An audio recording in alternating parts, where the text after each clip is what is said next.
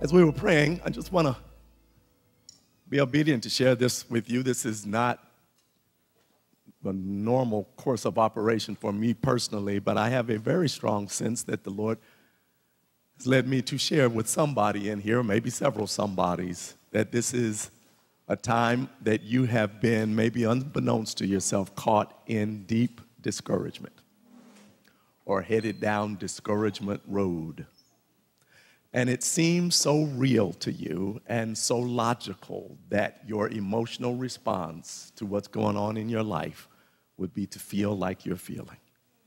It seems logical to you that the decisions you're making, the actions you're taking, based on the circumstances you see, make sense. But I believe the Lord wants to encourage all of us and remind some of us in particular that this is not the time for you to walk by sight. Don't do it. It is the enemy. This is not the time to walk by sight, because the more you go by what you can see, the more normal it appears, the more real it appears, and it is only real here on earth. But in God's mind and heart and power, you are a citizen of the kingdom, and whatever is discouraging you is a lie. So it may be some rotten stuff, but it is a lie what you are believing the rotten stuff means. It may be a jacked up budget and a jacked up marriage and a jacked up walk with God right now. That is real, perhaps. But if you keep studying it, you will add a therefore to it. And the therefore that we add is, therefore, something rotten is going to happen the rest of my days. And therefore, there's no sense of trusting God anymore, because look how that turned out. And therefore, I should just go ahead and get my relief any way I can get my relief. And therefore, to hell with all of it. Be careful. The enemy is not necessarily the one behind everything that is happening, but he is the one behind those therefores. This would be the time to come away from fiercely studying what is happening by sight and to study what you cannot see by sight, and that is the promises of God. So I know you're tired. I know you're discouraged. This would be the time not to say, because I'm so tired, I won't be in his word. This would be the time I got to be in his word. Otherwise, what I see will seem so real, and his word will seem so false, that I will follow the enemy as a good disciple and not my Savior, who has called me to discipleship. Father God, in the name of Jesus, we come asking you to purge discouragement. But we also are asking you to convict whoever it is you want to hear that word, that it is now time to get up and get in that word in spite of the discouragement, and to live as if your word is true, even if it doesn't look true. Lord, we know you've given us the power to do it. I pray for the will to do it in the name of Jesus. And we rebuke every lying, deceptive plan of the devil now over every mind and heart, over every interpretation of reality. And we pray that we would know the truth, and the truth would make us free, even if our emotions haven't caught up with it, to follow you in faith and to rejoice in you, even in the midst of mess. In Jesus' name, amen. I want us to continue in our study of the Word of God today, and that is this series that we started a couple of weeks ago and that will continue until the second Sunday of September, about the calling on your life. Purpose and calling will be two words that you have heard a lot and you will hear a lot in the coming weeks. They are pretty much biblically synonymous. They are used kind of interchangeably. Call upon your life. Calling, not as we normally use in our regular cultural context, which is we think in terms of calling being your job. What's the job you're going to do in your life? And if you're a Christian, we think in terms of what's the job you're going to do as a Christian. And calling is something bigger than that. We do the job that we do because of the calling and purpose of our lives. And so we'll be studying in these 7-8 weeks that we've begun, what are the components of that calling? What does it mean? Last week we talked about how your calling is involved in. God has literally called us, not just invited us, not just suggested to us, but literally called us into intimate engagement with each other to stimulate each other to love and good works. Remember, we talked about that. Hopefully this past week you got together with your maturity partners, because we're going to live as if we have been called to, not just a ministry to the whole wide world, not just a ministry of God to us, but a ministry to each other. And so we've set up, how many of you got the email, a weekly email with the maturity partner guidelines to suggestions for you? Please, even if you're tired, would you put your hand up if you got that? Great. If you didn't get that, that means either that was not something you wanted, and that's okay. We don't need your email address if you don't want it. But if you did want that, it means we don't have your email address, and we'd like to get that to you, all right? So we talked about that last week, and we'll be continuing on. It's as if we're looking at a diamond. You know how you look at a diamond and it's beautiful and it's sparkly, but the way it's beautiful and sparkly is from different angles, it looks a different way. It's the same diamond, but they're different prisms, and from a different angle it looks like this, and from a different perspective it looks like that. So we'll be studying this calling and purpose of our lives under the general heading of us as Christ followers or disciples. What has he called us to? What does it mean? Christ followers, some people, disciples, think it means you kind of go to church a bunch. And we go to church a bunch, that's kind of what it means to be a disciple. We found out and we're going to find out it's way more to it than just you go to church a bunch.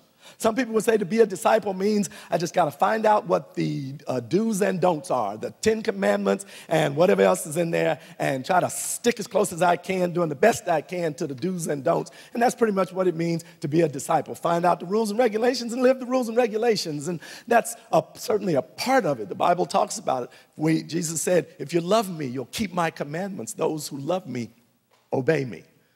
But that's one angle of looking at the diamond, and it's not representative of the whole thing. And so some people have shut it down. Discipleship just means find out what I ain't supposed to do and don't do it. And life is all about following Jesus by what I don't do. Other people said to be a disciple, it means what you get to do in the church. You can't be a disciple unless they let you usher. You can't be a disciple unless they let you run a camera. If they ain't got enough cameras, or if they already got somebody running the camera, then you can't be a disciple because they didn't give you a job in the church. So we think in terms of discipleship being activity that we do inside the walls of a local congregation, when in fact, I was saying this yesterday in Las Vegas, someone asked a question, and her question was along the lines of, how can I express my ministry and the call that God has given me when the thing that God has given me to do, they already got too many people doing it at the church, and the ones who've been assigned to do it ain't even doing a good job of doing it, so it's keeping me from my ministry. I said, oh my goodness, that means you got a tiny definition of church. If you think the church is the place you go on Sundays, you know you pass 50 of them getting to this one. I have found out that according to the New Testament, we ain't going to church as much as we are the church, which means I'm taking the church wherever I go, which means if there ain't room for me to express my ministry here, I'll come here and study the word, fellowship, hug y'all, and pray for you like we did, and I will do my ministry outside the walls of this church, because all of it inside these walls and outside these walls is headed up by one king, and his name is Jesus. And that means you are in his sovereign jurisdiction, whether it's up in here and Ron gave you a job to do, or you are up in here and Ron don't know nothing about it, but Jesus does, and you are doing it out there. So grab a ministry in here. If you see one that grabs you, say no to one up in here and grab 10 of them out there and let God use you beyond just discipleship means what I do at New Dawn. Some of us come to New Dawn. I come to New Dawn, and when I come to work and worship. Some of us, you ain't got to work. You came to worship. Some of us came in here, it is mostly to receive. Some of us came in here, it's mostly to give. Let the giving, receiving, or whatever it is that you do in here, whatever the rest of it is that discipleship means, do it here or do it outside of here. Just do all the components, all the facets of that diamond. You with me? So we're going to talk about that. It is not just, as some would say, discipleship is what I do for you. It means our accountability. And certainly that is a part of your maturity partnerships that you started last week. I really hope, if you didn't join us last week, that you will get in on that. Your spiritual maturity and growth is going to be limited in some ways by not the extent to which you hear good sermons, not just the extent to which you read good teachings and best-selling books about Jesus, but you will be limited if you squander any component of the growth plan that God has used for us. And the growth plan includes ministry from each other. It really does. Intimate engagement with each other. So please get in on that one. You could eat really well, but if you are deficient in one vitamin, it could be enough to put you in the hospital, even if you got all the other nutrients at high quality and great consistency. Don't you walk around here anemic for lack of one component of what it means to be a mature disciple. So this week we're moving on to talk about another component of it. There'll be 5 of them that we'll be sharing and lots of subset components under all of them. So before we move forward, I want to commend you to be on the lookout for your email, or to make sure that you drop in the offering basket at the close of this service your email address. On Mondays, I have promised to make sure that you get some suggested guidelines for how you and your maturity partner can engage together. How many of you got together on the telephone or in person with your maturity partner this week and used those guidelines? Fantastic. Let me hear from 1 or 2 of you, 2 or 3 of you. How did that go? What were the blessings and challenges of that? How did it look? How did it turn out? What went on? Who'll share? Ro, did I see your hand go up? Real loud. What did it look like?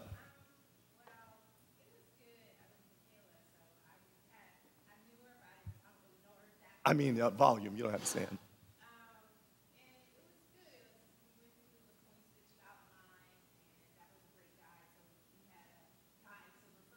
Yeah.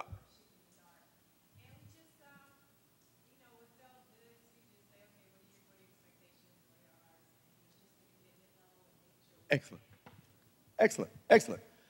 How many of you would say, and I'm going to get to some of you other ones to report how it went, how many of you would say, it felt a little shallow to start out with? It was good. We went through the thing, but it wasn't real deep yet. How many put your hand up and say, it wasn't real deep? Nobody shared no secrets yet or this and that. Great. Shallow is wonderful. The best way to get out to the deep part of the ocean is to start on the beach and go through the shallow. If you figured out a way to go from the beach out to the deep without passing through the shallow, fine, that means you're able to do miracles. But I assure you, you can get to the deep water if you are willing to pass through the shallow. Sometimes we can get to the deep water better. Don't put me out in the deep water yet, because I'm not acclimated yet. It's too cold to me. I need to get used to it. I need to tiptoe. You know how you do when you go down to the beach? First you tiptoe in. I'm all hot, and now it's cold, and I got to shiver a little while. I got to consider whether I'm going to go forward or go back. I got to think about, maybe that's enough. That was enough for today. Got my feet all wet. I'm refreshed. I'm going to dip down, put a little on my forehead, and I'm going back to lay down on that towel. So there comes this turning point. Am I going to go further? Because this is chilly and cold. But the only way that the new temperature sets in is that you stay in the water. And for many of us, if I got to start in the deep water, I ain't going to stay there very long. But if I get to mess around a little bit in the shallow water, get to put a little water on my head, get to look around, see how some other people are doing it, get to think about, oh, this would be nice if I had a saltwater swimming pool, then just kind of inch my way down a little bit, and then stand here and go, look at me, I'm a bad boy. I'm in deeper water. That's all the way up to my knees at this point, and I'm still putting up with it. Look at me. I've just got that aquatic thing. I might be in the Olympics. I might step out there another step, and before you know it, the temperature of the beach is no longer the temperature of your body. Before you know it, it's the temperature of the water that you have adjusted to. And going to the deep ain't no big thing if you took enough time in the shallow getting your temperature readjusted. So that's all right if y'all talked about where you got your pedicure and where you got your manicure. And that's all right if you talked about, the Lord has shown me specifically that what I need to do this week is prepare for heaven, as if every day counts. Real generic, superficial, shallow stuff.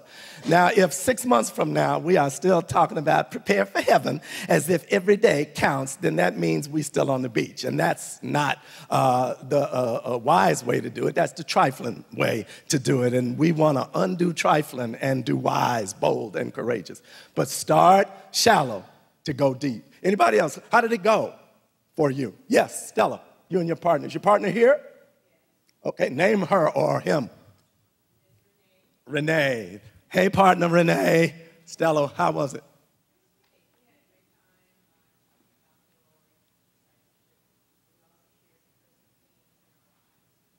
Yep. Excellent, excellent, excellent. Wonderful. She said, we all had a good time. And some of the times you get together, it will be a good time. You will just feel so understood and so encouraged, and you will feel as if there's somebody intimately with you in your life and partnered, empowered, and supported. And other times you will get on each other's nerves. One of you will talk too slow, and one of you will talk too fast, and one of you is hogging up the time, and one of you ain't telling me nothing, and one of you gets in the other's face about something that is or is not happening in your life, and you will not want to hear it, and you will stay in the water, because that's exactly how Jesus does it. If we stay close to him, you'll notice that there will be days that you enjoy it and you feel him, and it was just so wonderful. We enjoyed each other. I had to pull myself away from prayer. And there will be other days where I couldn't stand it. I was trying to feel good and rejoice and shout, and all I felt was convicted about something I needed to tighten up. Or all I felt was tired, or all I felt was bored, and that's fine. That's how all intimate relationships work. We stay together through whichever way the water is flowing. Good. Anybody else? What you got? How was it? Yes, ma'am, Sister Bunny.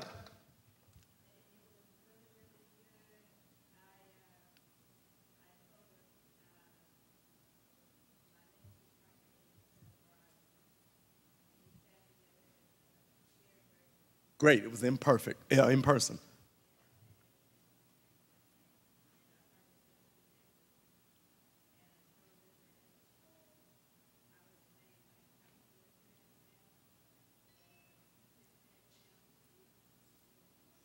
Partners.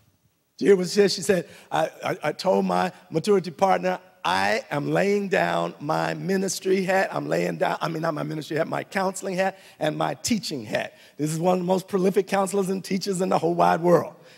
And some of you may have gifts and abilities like that. Don't come in there with your little shingle and your per-hour rate card laid out there. Don't come in there as Reverend, Doctor, Minister, Evangelist, Mother, Supervisor, Jurisdictional Prelate. Just come in there as Scooter, Bubba, Sister Gal, Keisha, whatever. Just be two peers and partners. Let them be able to get in your face. Well, they know the word way more than I do. Then with that little tiny portion of words you got, all I know to tell you is, Jesus wept. Then just remind me that Jesus wept, and keep reminding me, because it is not a competition or a comparison. It is a partnership. The best partnership is where everybody bring what they got and everybody ain't got the same amount of anything. All right? One other. What you got? Yes, ma'am. Sisters.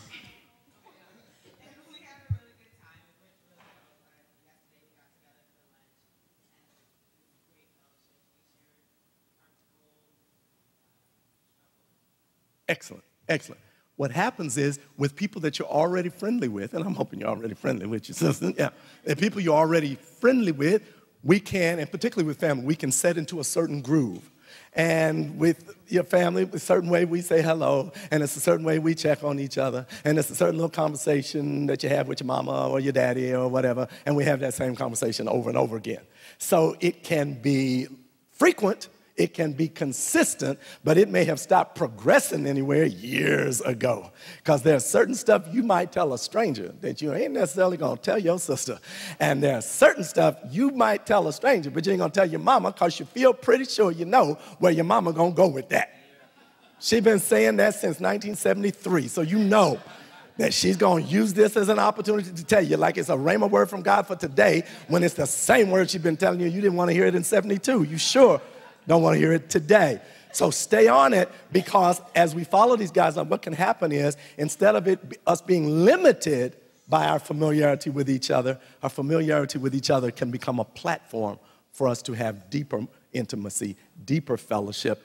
And boy, how much easier, at least theoretically, it could be to get out into deep water when you already got the platform of relationship with a friend or family member. So we want to get the goods of it without the kind of paralyzed, stuck, same old thing that can come from your maturity partner being your friend or family member. Can I hear from, I think my blood pressure would just go down, just one brother who would say, I'm a brother who this past week, me and my maturity partner got together and we did the thing. I love hearing it in soprano, but I sure need to hear it in tenor from somebody, please. Is there one? Is there one? Oh, thank you, sir. Thank you. Thank you. God bless you.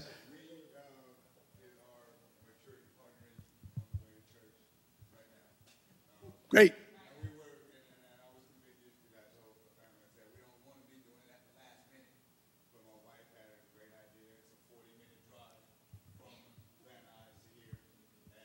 The last minute might be the perfect minute. Yeah. Go ahead.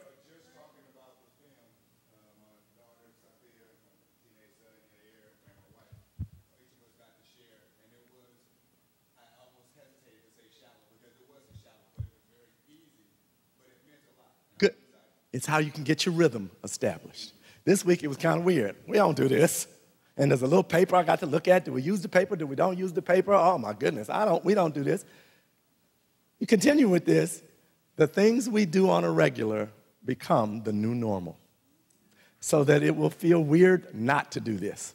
So don't worry about it. Let it just feel just as weird. That may be some of what the fellowship is about, is how weird this feels, how strange this is.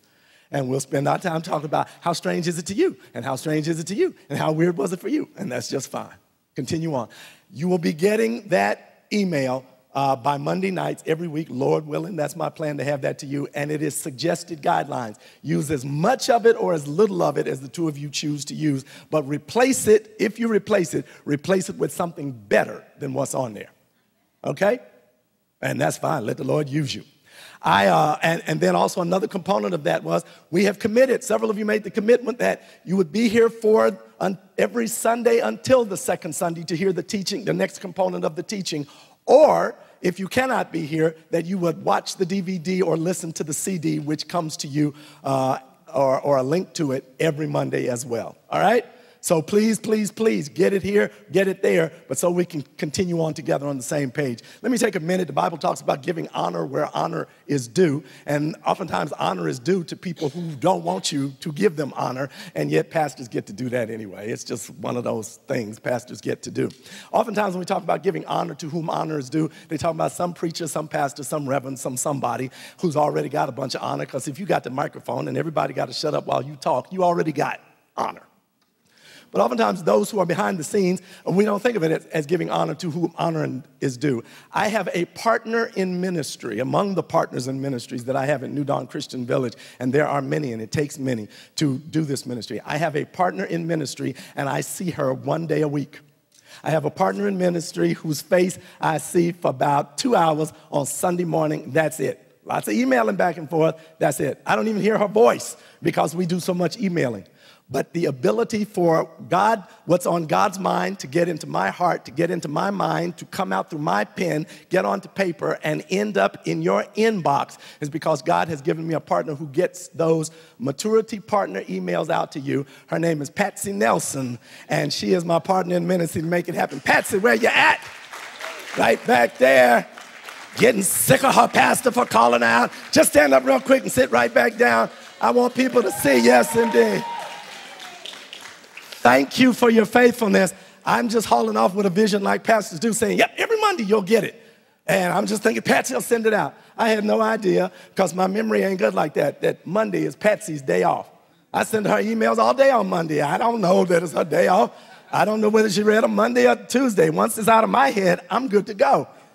What she is doing is she is putting in time on Mondays, her day off, to make sure that my vision of you having that on Mondays happens. And I appreciate that kind of partnership in ministry. Let's continue in the Word of God together. Your number one calling in life is what I want us to talk about today. Your number one calling in life.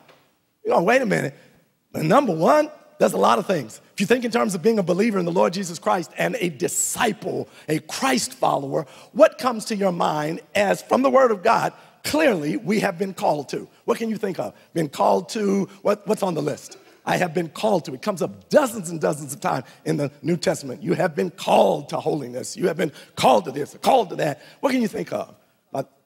Called to love, absolutely. Comes up over and over again, Old Testament, New Testament. You've been called to love, be imitators of God by loving like Jesus, Ephesians 5:1. Anybody else? Service. Yes, you've been called to service. Yes, you have been predestined for good works, the Bible says in Ephesians chapter 2, that have been prepared, pre-carved, specified, and customized to you before you was even born. Good works. Anybody else? Service. Yes, mother. Called to obedience. God, I just was going, I'm glad you called, because I was finna be obedient to what felt good to me. And yet Jesus says, if you love me, then I'm calling you to obey me. I'm showing you how to do it because I fooled around and did it myself. I only do what I've seen the Father do. My meat is to actually do, not just think about, not just aspire to, but actually decide and do the will of the Father. So yes, now he says, imitate me, live as I live. We have been called to obedience, to service, to love. What else? To teach, yes, teach. It says in 2 Timothy chapter 2, those who have been taught well, this is a paraphrase, teach well to others. The things that you have received, the Apostle Paul, mentor to Timothy, his mentee, says the things you've received from me as I've taught you, just be blessed by it. Nope, he said the things that you received from me through my teaching, you better make sure you teach it to somebody else. What else we've been called to? Yes, Leslie.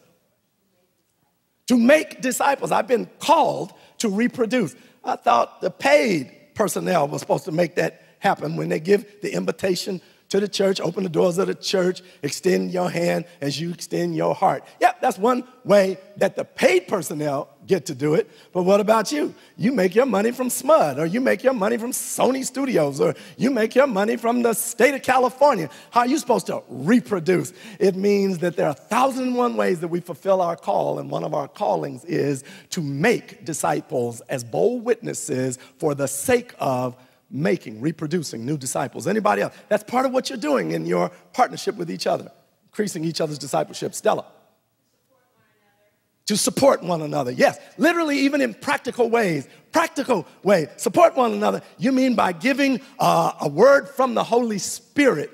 I got to stop you. The Lord has given me a word of knowledge for you. Yes, that's one way to support one another. Teaching, one way to support one another. What about your mama died and we brought a bucket of chicken and a red velvet cake over? Another way that we support one another.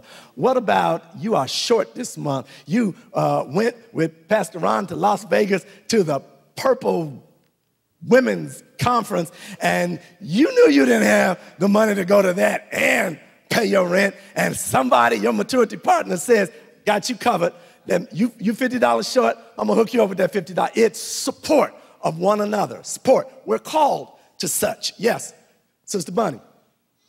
Hope. We're called in hope. Called in hope. And he talks about the fact in the New Testament that literally part of our calling is not just what we do, it is what we are hopeful of in Christ Jesus. We are called to hope. That's why a little earlier when we were talking about discouragement and all that, be very, very careful, because spend too much time in discouragement means you ain't showing up for your calling. What's your calling? One of them is hope. That means discouragement got to keep up with me. Because even while I'm depressed, even while I'm tired, even while I'm frustrated, I am hopeful. Sometimes that's all you got is hope. I don't see nothing looking beautiful up in here. I don't see nothing looking like the fog is going to break anytime soon. I don't see nothing that looks like I'm even going to respond in a holy way to this mess. Then how are you getting up and not slitting your wrists? One thing, I am living my calling. Which calling is that? The preaching. No, I've been doing more cussing than preaching. Which calling? It is the calling to hope. I am hoping in an invisible God that he's not a liar I don't know how he's going to be true on this, but I know he's not going to lie. And even if my emotions can't keep up with the hope, I'm going to drag myself by the collar in hope, even if my emotions got to catch up later. Good. So with all those things, those are really Jesus-y looking things. Yes? Well, I'm not going to steal this. I heard a lady say this back here. Worship. Yes, we're called to worship. Present your bodies a living sacrifice. Romans 12, which is your reasonable service. He said, I don't just want your emotions. Oh, I felt the Holy Ghost all over me. My emotions was down, so I rejoiced in the Lord. What about when you don't? What about when your emotions ain't there? What about when your body ain't there? My body tired. I worship the Lord sitting in this seat. What about when you're not in the prescribed worship place? I don't need to wait till we get over here to some high school to worship him. I don't have to say holy stuff that you could hear. I don't have to say unholy stuff you can hear. I can worship him because that word worship is a word that means everything I do because he's worth it. Sometimes just getting up in the morning and continuing is your worship. I could have stayed in this bed and said to hell with all of it. And I got up. I still said to hell with it, but I got up and I kept moving forward. And ooh, did the Shekinah glory come upon you? No, it did not. If it did, I did not feel no Shekinah glory. Did you issue forth in other tongues? I did not. I didn't even speak in English today. Don't ask me nothing. I don't have nothing to tell you. Then how did you worship God if you didn't anoint yourself with holy oil, if you did not do a ceremonial cleansing, if you did not sing the song, if you did not lift up holy hand, put the left one first and then the right one, if you did not get with the praise team, how did you worship him? Sometimes just by following him. Sometimes my worship was something I could have said yes to, and I said no to it. I felt lonelier by saying no to it, but I still said no to it. It would have momentarily felt good, especially when I'm frustrated and discouraged, to have said yes to it. So I didn't say yes to it, and I'm still frustrated and discouraged, and I worshiped him by saying no to something only on account of him. Why? Because he is what? Worth it. Therefore, that's my worship, because he's worth it. Be careful. You have criticized your worship too long, acting as if some of the most worshipful stuff you've done, you have acted like that's something you did on your off hours, and that wasn't worship.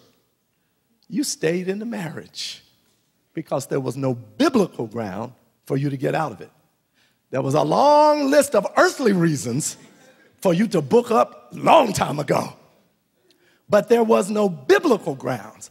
So you mad at your mate, miserable down in your soul, mad at God sometime for having to be up in this mess, and yet there is a joy in the spirit of being able to go, Lord, I love you so much that if one of us got to take the pain and one of us gets the pleasure, I just worshiped you by voting that you get the pleasure and I will take the pain. I didn't have to go around here and talk about, in the name of Jesus, this marriage shall be healed. No, in the name of Jesus, please, Lord God, fix this thing. Or in the name of Jesus, show me how I can be a better Christ follower with an unfixed thing. Either way, I can worship you. On the other side of the marriage was transformed, I'm going to worship you. I don't care. Fly time going to start at 6 o'clock in the morning. I'm going to be up in here worshiping you if ain't nobody's up in here.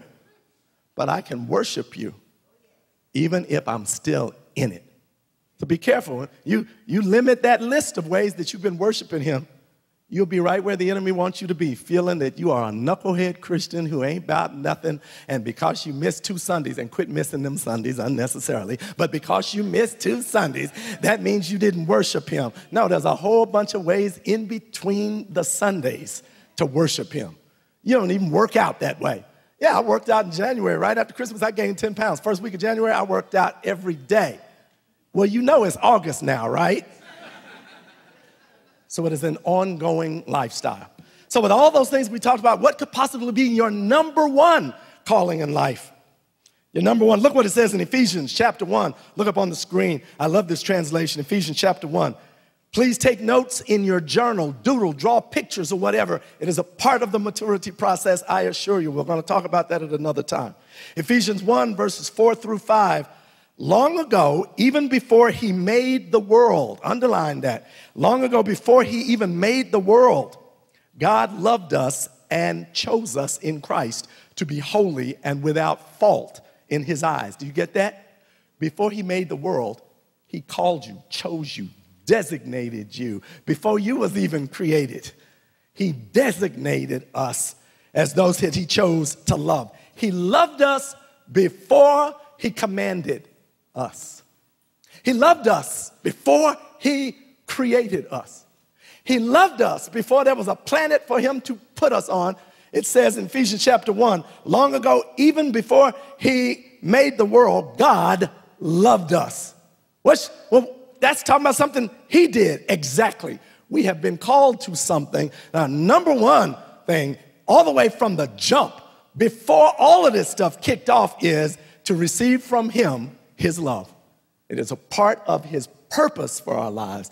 Not just us obey his commandments. And that's part of the purpose. You've been called to it. Not for us to just hope in him. Hope is part of it. All that stuff we said, teaching, serving, sacrificing, imitating, obeying, trusting, sharing. All of those things are calling. Said, what's first? What was from the jump before you even got here, created us because he loved us and chose us in Christ to be holy and without fault in his eyes. His unchanging, one translation says, or many of the translations says, his eternal plan, which means it's always been the case and always will be the case. His eternal plan has always been to what? Adopt us into his own family by bringing us to himself through Jesus Christ. And this gave him great pleasure. What a mouthful. We often feel as if his pleasure, when is it that I most feel the pleasure of being called into relationship with God? Oftentimes, our sense of the pleasure of it is because of something we did. If I avoided sin, I'm proud of myself, as well we should be. If I served faithfully, if the teaching went well and the teaching didn't go funky, if the teaching was accurate instead of inaccurate, oh, that gives me pleasure. This Bible says we have been called into something that is first and foremost, before we ever even got here, not about our pleasure. It says that we were created in him. It talks about in Colossians and in other places in the New Testament. All things were created by him, for him. They are held together and maintained through him, and were created, lest ye forget, for his pleasure. Some kind of way, choosing you and me, calling us into all these callings, started with the great one. The beginning of it for him was, I have called you to be those who are recipients of my love. What am I supposed to do in that? Be a recipient. What does a recipient do? What does a good recipient do? What do you see? Academy Award winners, when they win the Academy Award. Now, most of them win the Academy Award. They are millionaires. They're among the most famous people on the planet. They have huge influence. When they receive the Academy Award, how many checks do they start writing up there on the podium? And how much of that influence do they start using to change the whole wide world? They are recipients of something big and valuable. And what do they tend to do? Take that golden little statue in your hand and say thank you. Too long, till they start having to play music over you to shut you up. If they continue, the first response is for a recipient is to do what? Receive. We get real deep. Oh, Lord God Almighty, now that I have received your love, I got to get out and make sure everybody else does it. Yes, that's part of it. I got to go out and make sure that I become a mature believer today. Yes, maturity is a part of it. What's the first thing? The first great calling is he has called us to be recipients of his love. A good recipient, best thing to do is to first shut up, open up your hand, and receive the good thing. Don't you hate that? Trying to give somebody a birthday present. You ever had that happen? And you're all excited about giving them the present or a Christmas present, this and that. You've envisioned how they're going to respond. And you've seen in your head they're going to cry and they're going to be shocked like that person on the job who turned in a grievance about you. And they don't know that you know it was them who turned in that anonymous grievance. And it came up and they brought you before HR and all that. And they don't know that it's your best girl or your best boy working in HR. And they came came and sang like a canary and told you who turned the thing in, and you said, I'm going to freak them out. I'm going to bless them this Christmas, and I'm going to give them something I know they don't expect it. And you get the gift, and you see in your head that they're going to be broken and wounded, and they're going to stop and cry, and they're just going to go, I just don't know what to say. I don't know what to say. And you come to the Christmas party, and everybody's exchanging gifts, and you can't wait. You come up on the one who was your worst enemy there, sitting at the cubicle next to you, and you go, I just wanted you to know I am a believer in the Lord Jesus Christ, and the Lord put it on my heart. Whatever has happened in 2013, I am looking forward to something different in 2014, and I got this with you in mind. And they say to you, hold on a minute, look like we've run out of punch, and I'm in charge of the punch. And they grab your little gift and run to serve punch. Well, it was their gift. You got it for them. But the first thing you wanted to do was not the fixing the punch, not the thing. First thing you want to do was open up your hand and take this thing. What if that's what God says? We stumble over that point. We want to do for him instead of be with him, because the people that you deeply love, we want to be with them. The people that we're a little bit scared of, the people that we want to get something from them, we feel obligated to do stuff for them first and foremost. I got to hook God up because I'm going to need him next week. So I got to make sure I hook him up. That's why we end up saying dumb stuff. Like, like the Bible say, when praise goes up, blessings will come down. Translation, I got the blessing button. And the way you hit the blessing button is praise him. And if you praise him a half a truckload of praise, you're going to get a half a truckload worth of blessing. If you praise him with a teaspoon, you're going to get a teaspoon of blessing. The Bible says that, and everybody says amen. Which Bible said that? Not the one we teach from. But it gives us this idea that as recipients, what came before the receiving is us doing. And it is a lie of the enemy.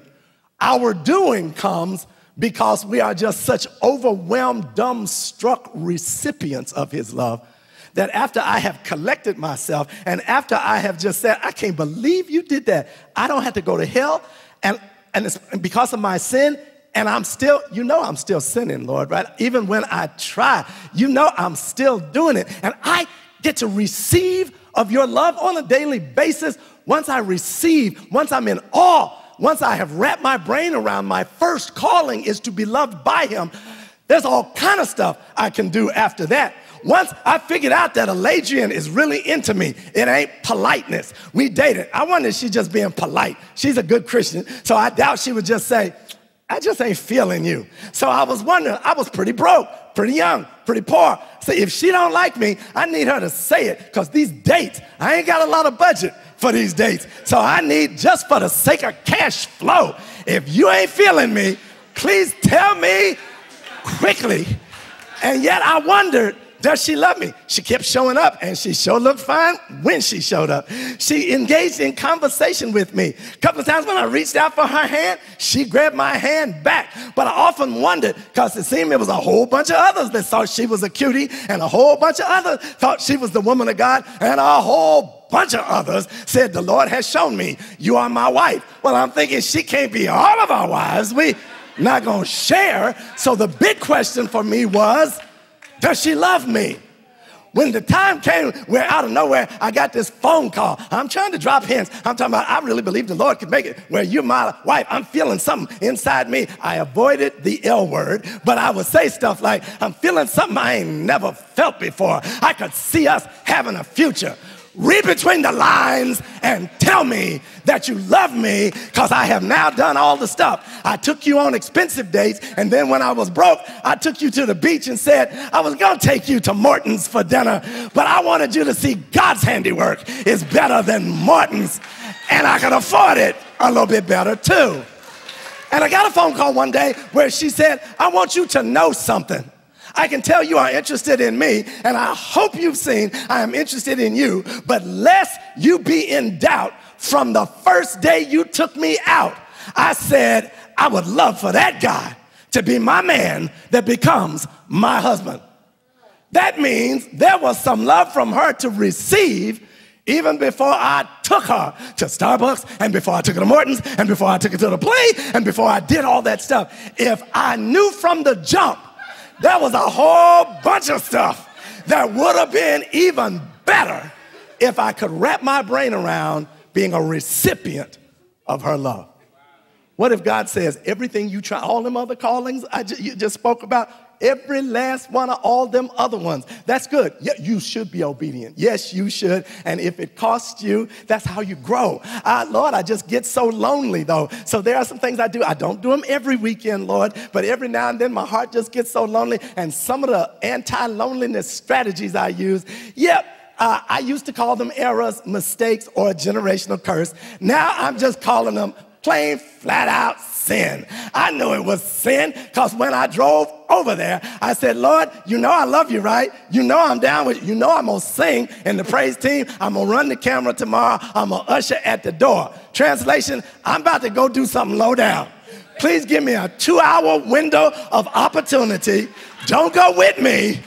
Catch up with me tomorrow when I start singing Break Every Chain, and catch up with tomorrow when I am telling them about my maturity partner.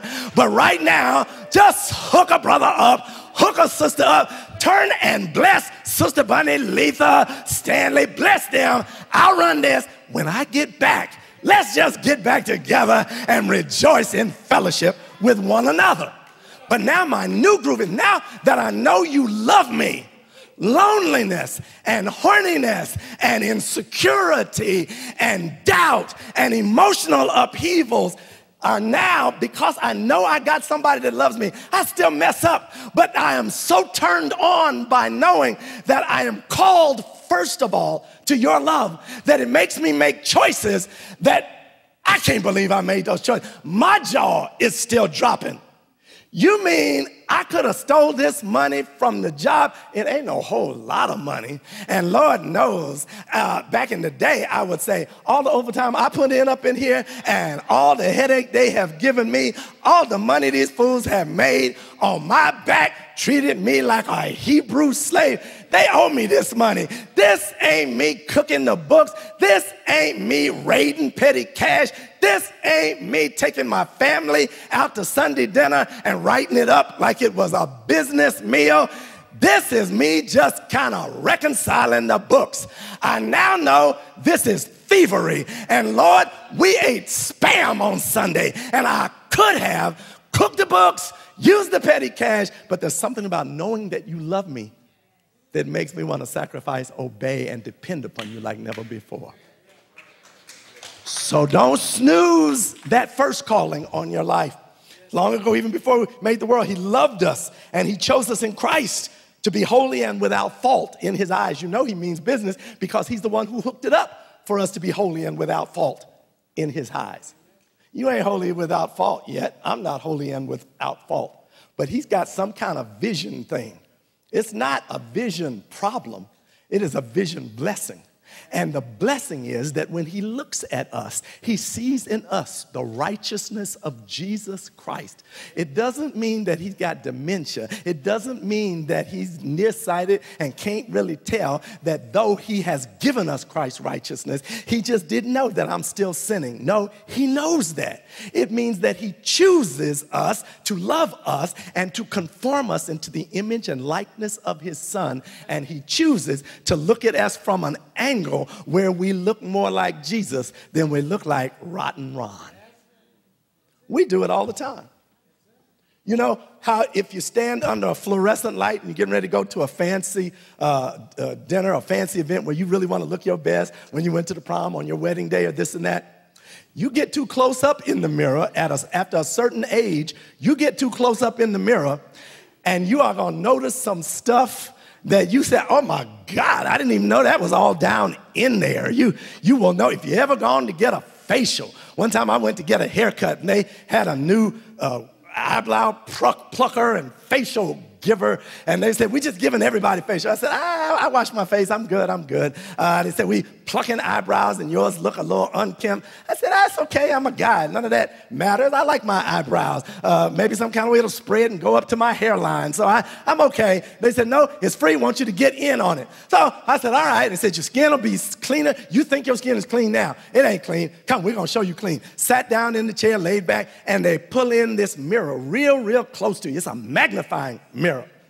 Now, I thought, I didn't need no facial. I thought, I'm good. I go to the steam room. I wash my face. I got a buff puff going. You should see my face at 17. I had zits everywhere. Well, I ain't got that many zits these days, so I'm just thanking God this is good enough. When that mirror came in, I saw demons from hell all over my face. I saw dirt I could not see. I saw bumps and lines and 56 years of hard living, and all of that was right in front of me. I said, please, not just my face, all of me, wash, cleanse. You got something for this. Do your thing. But then they got another way to take advantage. When I had to wrote my first book, they said you got to go get a photograph taken, and it's your author photograph that we're going to put on the back of your book. I said, okay, cool. I went to the photographer, and the photographer said, stand right here. I said, dang, what is all this stuff you got in here? They had filters that fuzzed out the light, and they had stuff that made me look a little more tan than I am. And they had stuff, they said, this thing that I'm putting towards you, that took 10 years off your face right there. This thing is filling you out. This thing is slimming you down. It is less light, more filter. I said, I don't get it. I had a facial. I'm good to go. Just take the picture. They said, no, we're going to use this. You'll see how much better you get. They took the picture. I said, can I see it? Nope. Because after we take the picture, we ain't through with it. We got some retouching to do on the picture. I said, I had a facial. This is a clean face up in here. I'm proud to be the age that I am. They said, nope, you ain't paying for this. They are. So we got to follow procedure. When I got that picture, I said, whose nose is that and whose eyes is that? Look how clear my skin is. From this vantage point, I thought I was high yellow. I'm cafe au lait up in here. How was it the case? Same Ron, different perspective on Ron. If you see yourself based on, I gotta get God to love me, then you are gonna spend all your days looking at your zits, warts, flaws, big old knots on your nose. You're gonna look at what should be better, but it's not better. We need to see all of that. But what if you can see it in the context of, this ain't something that's gonna get him to love me. This is the one who already loves me, said, I'm trying to show you lines and crow's feet and zits and blackheads that I've already seen. I loved you ugly. Now will you join me ugly and let me wash you by my power? Laid out in the chair, the mirror's coming in. It's not putting Vaseline on the camera and gauze on the lights. Says God said, no, we're cleaning some stuff away. But it's taking longer than I wanted it to take. Yeah, when you got that zit 2 weeks before high school prom and it took more than 2 weeks for it to go away, it wasn't gone, but you went anyway, didn't you? So we show up for him to do the cleansing process. Why? Because the number one calling upon our lives is to be recipients of his love. So here's what I want to ask you. If we are recipients of his love, what would that, based on your knowledge of the Word of God, based on your experience with God, if we truly said yes to this calling, it says he predestined us for this. It says that he has called us to be recipients of his love. And a big part of being a recipient is more passive than we like. I receive. Oh, yeah, there's a whole bunch of active implications. But the starting place is not something we do. It's something he did.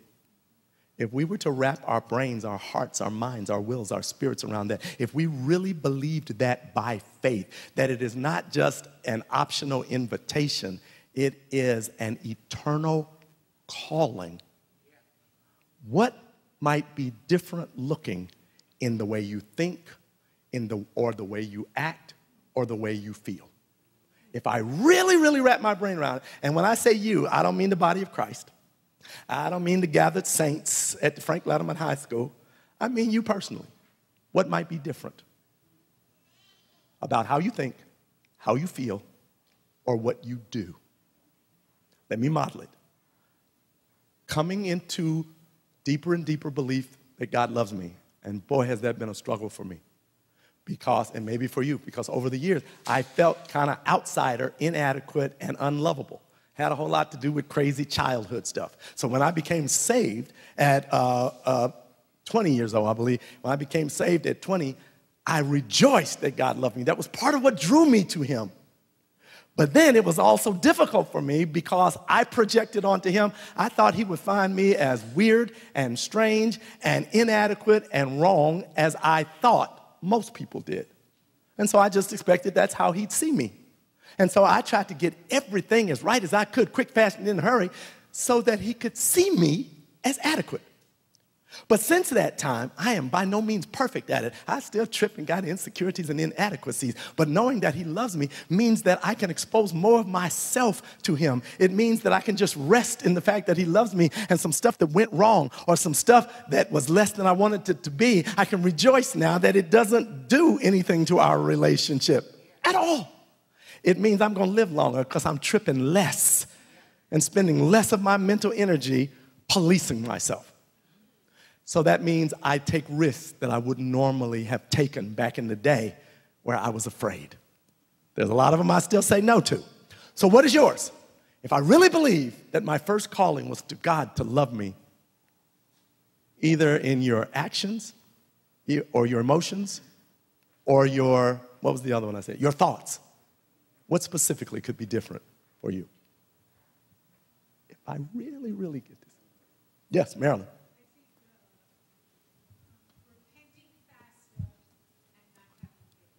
You hear that? Repenting, that's very good. I can relate to that. Repenting faster, not having guilt.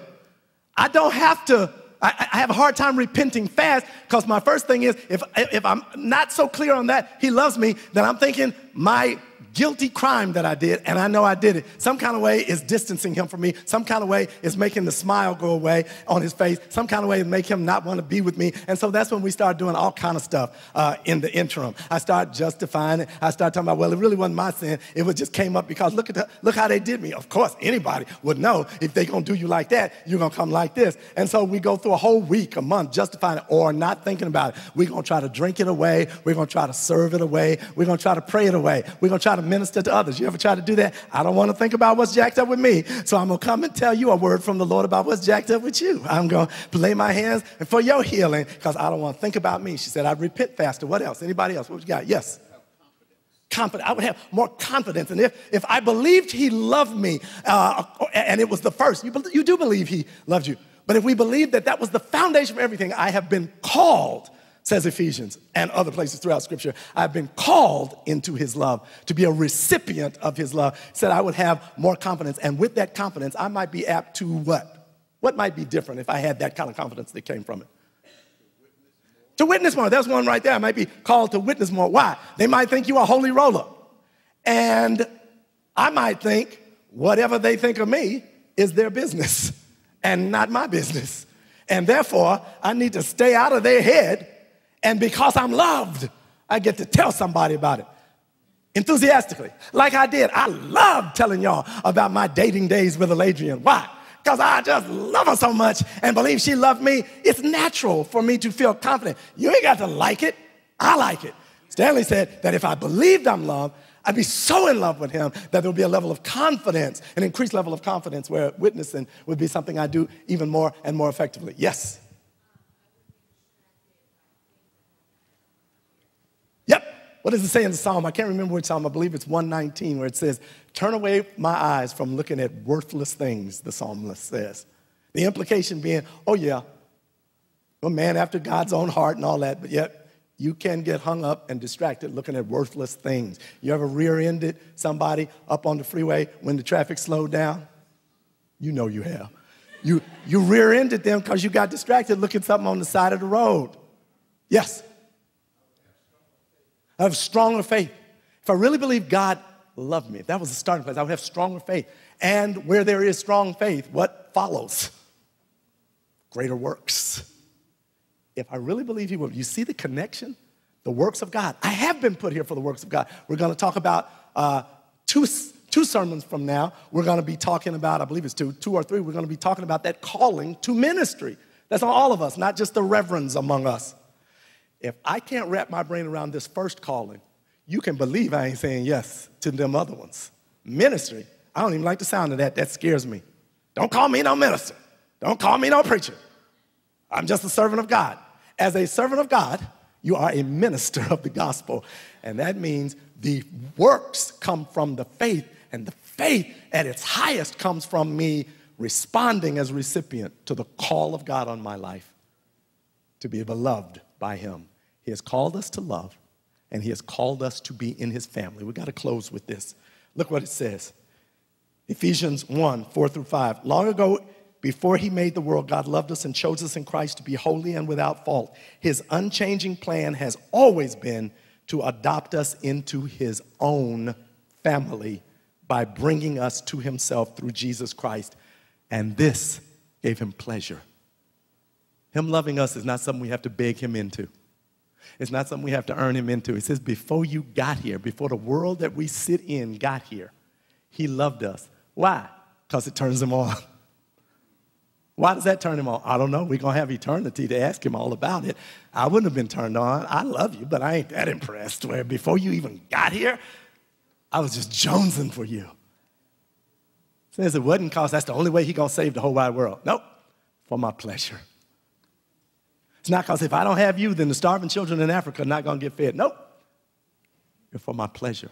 Not only do I want to love you, I want to love you in a particular kind of way. I don't want to love you like I just love somebody in the next cubicle from me. I want to love you like you are my son or my daughter. It's that kind of love. When you think of it in that way, what are the implications for it? How might I be willing to respond to the rest of the callings if I am willing to say yes to this calling?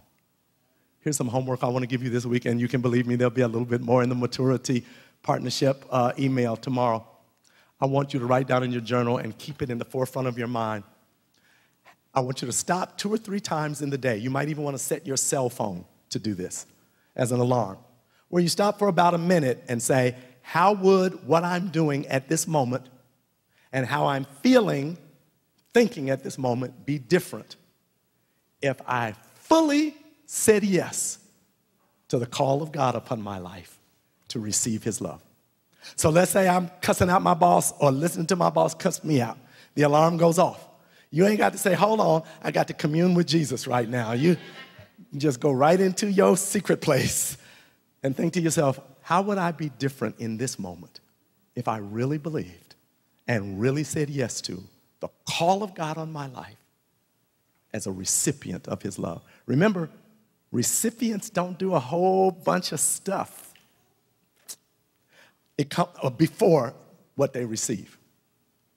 Recipients are good recipients when they what? Humbly accept. Everything else you do after it should come out of the humbly accepting, not instead of. So, Lord, if I were to humbly accept the first calling, and that is you loving me, what might be different? What could be different in this moment? All right?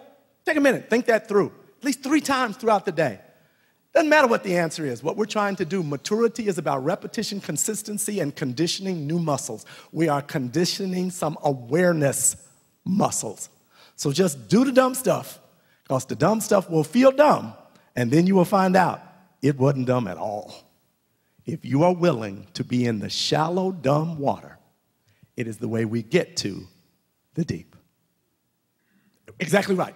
She said, being a recipient stirs me to want to please him. So not to have to pay him back for loving me, but on account of him loving me, I'm stirred to want to please him. So this is not a matter of receiving instead of giving. No, this is an intimate 2-way relationship. This is us getting it locked into our heads about what the starting place is. That's how the enemy is good at lying. Everything in his lies ain't a lie. It is a two-way street. The thing that'll deceive us if we get turned around. I got to please him, and that's going to make him love me. Nope, on account of him loving me. So how can I receive, and then how can I respond? That's what recipients do. That's what Academy Award winners do. You don't make the speech until you've grabbed the thing. You receive first, and then they respond. Not, I'm going to make the speech. I'll get to that later. Great. Give that to somebody else. I already got one of them. Tom Hanks get up there. I don't know. He got 90 of them by now. Every time they pass out one to him, he takes that bad boy. You know, I'm just going to respond and not receive. Receive and respond. Anybody else? Question?